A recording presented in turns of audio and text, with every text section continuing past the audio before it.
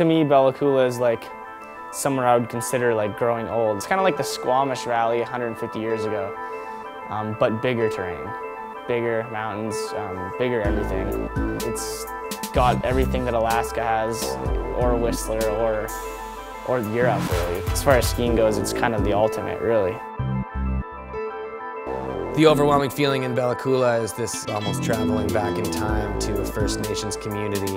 The First Nations beliefs and empowerment of animals and creatures through their art and through their dance and rituals is extremely powerful, so we picked up on that as soon as we got to town, and it became a huge influence. No real film crews had been there for 10 years. Matchstick and TGR and all went through there and created some legendary segments.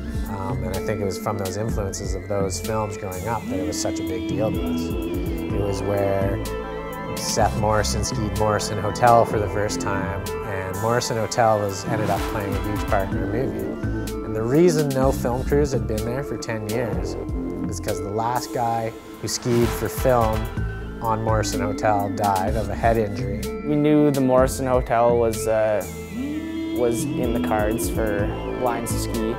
We hadn't seen it, so we didn't really know what to expect. I knew Woody, our guide, was kind of tentative on taking us there too quick because it was big and we were trying to get free ride shots. We wanted to ski stuff that we knew we could ski fast and make look good. It's incredibly rare for everything to come together, and that window of blue that we had in Bella Coola was truly the most epic window of shooting that I've ever seen in my life. It was the biggest season in 30 years out there, and it was stable. Here we are, Expedition 2012, and we're at the Morrison Hotel, Bella Coola, looking at awesome looking spines. I guess they're super filled in, and now it's very quiet, but in 5 minutes it's going to be not so quiet. It's going to have some sick spines for brekkie. We were working with the dream team, JP Auclair, Kye Petersen, and Callum Pettit. All of them threw down some of the best skiing I've ever seen them do. It was totally mind-blowing. It seemed like every line they got more confident, every line. The snow conditions seemed to get better. They started understanding their sloughs better. Kye at Bella Coola was just incredible to see. Like, I mean, when he skied Morrison Hotel, the same line Seth skied down, and he skied it down in like 14 seconds and had his slough pouring off every facet of the mountain, and that's the way Kye skis, and that's why it's so fun to watch him ski. It's because he's like, if it's good and it's on, he'll show you stuff you never thought was possible before. You just have way more to pay attention to, and each turn creates like hundreds of pounds of moving snow, you know what I mean? Dealing with the sloughs that you're creating is like a whole other mental game. So it raises the stakes, it makes the emotions way higher, it makes it way scarier to watch, way scarier to ski. I can't even imagine how hard it is for an athlete to just look at a line from a helicopter, be like, okay, there I am, and then be on top looking down it and be able to predict what they have to do and pull it off successfully. So totally understandably, Callum scoped that line. It's one of the hairiest, steepest, craziest spine lines I've ever seen anyone attempt. When you're scoping lines, it always looks different from different angles, so from the bird I thought it was doable, and once I stepped on it, it was just a lot steeper, and realized that the slough was going to be kind of messing with me for skiing it properly, so I decided to ski down really slow, let the slough go ahead of me, and then just exit out, played it safe. Sometimes you gotta just go with your gut feeling.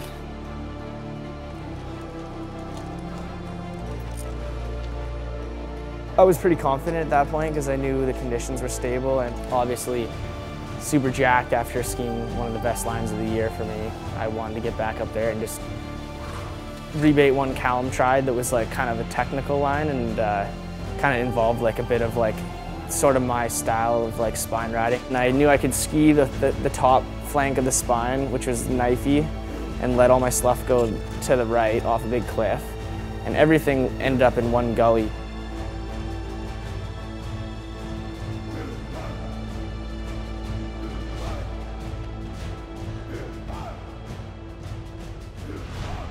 Basically I had to transfer eventually off that big spine into like a flute kind of face of like 3 other spines, and I knew that was a section where you couldn't escape it, you know?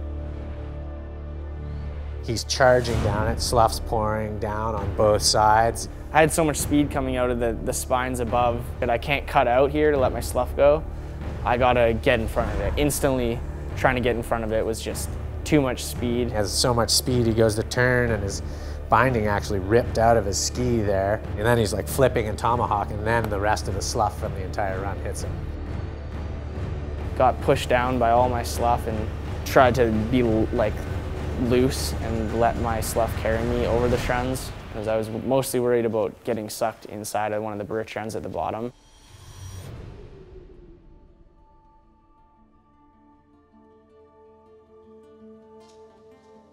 I thought I was watching Kye like almost dying. I was like, oh my God, this is one of the worst crashes I've ever seen.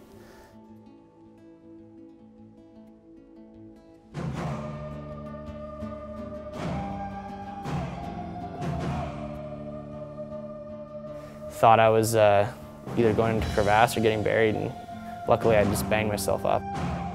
Thank God he was okay at the bottom of the run. In that summer when we were reviewing the footage, we basically had one of the craziest crashes we'd ever seen, which we're lucky that Kye was okay on that crash. 2 sort of ridges over, we have JP Auclair skiing in the line of his life. So we were like, wow, JP's run is like the ultimate run. And Kye's is like the ultimate crash. I guess we've been cycling over that day in our heads ever since and replaying the different outcomes that could have happened. Those 2 shots landed perfectly to make the cycle of our movie and the discussion of our thesis, which is good decisions and bad decisions, life and death in the mountains, into the mind. So we're very fortunate that we had that day, and it became incredibly instrumental in what our movie ended up looking like.